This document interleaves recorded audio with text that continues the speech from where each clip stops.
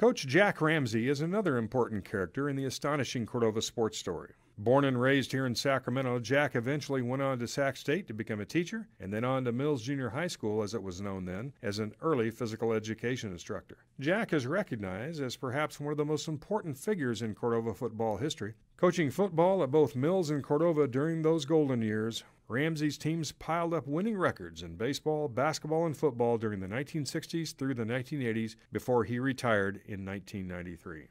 Jack recounted that he never had a losing season during his coaching years and registered many undefeated seasons, including 7 while coaching the Mills football team. His wife Arlene, of course, is a known quantity, having taught science for many years at Cordova High School. And Jack, of course, is remembered by generations of Cordova Lancers who rate him among the most influential coaches for teaching how personal discipline, fundamental skills, and hard work contribute to lifelong success.